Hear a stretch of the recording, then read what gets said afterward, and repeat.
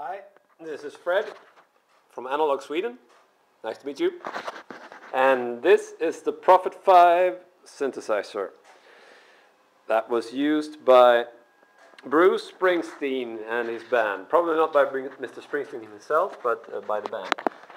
Here you can see Springsteen on the side. Okay, I'm going to show you that all the keys are working. But first of all, I'm going to tune it, pressing the auto tune. Takes a little while. Everything goes off here. It's just I just started it, so it takes a while for it to warm up. Okay. That sounds better.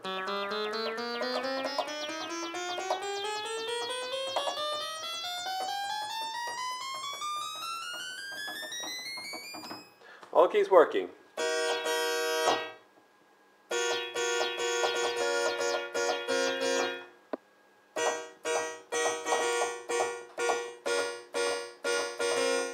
Persuaders. So I'm going to put the camera here and just twiddle around with it a little bit so you can see that it works. Okay, let's see if we can do it like this. You'll see some of it. Hello.